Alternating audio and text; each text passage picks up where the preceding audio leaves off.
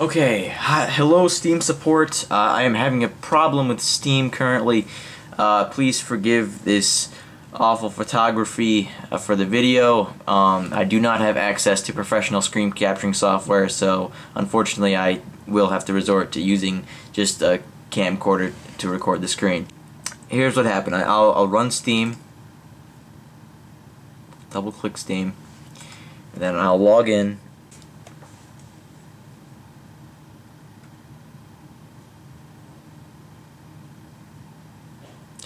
Then after I'm logged in, when we try to play a game, or when we're in Steam too long, for more than 30 seconds at a time, it will crash saying a weird Bootstrapper error. I'll show you it when it pops up.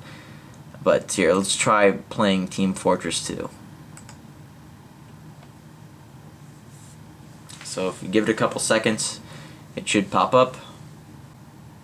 Okay, here we go, and it popped up.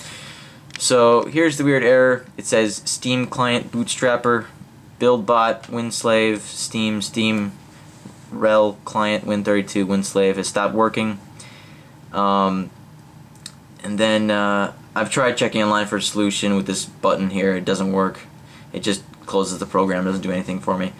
So we will just close the program, and then yeah, the whole Steam just kind of crashes. So I'm not sure if this will help you guys out or not, but I have an HP Pavilion DV7 6163 US Entertainment PC with a Core i7 processor with Windows 7.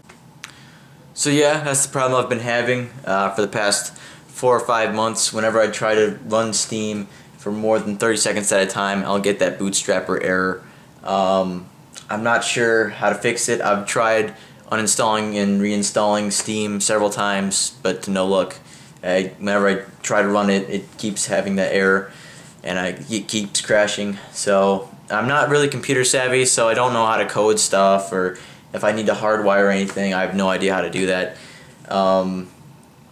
If anybody could please help me with this, Steam support, if anybody could help me out with this, I'd be eternally grateful if I can get this fixed. So if you could help me, it would be greatly appreciated. Thank you.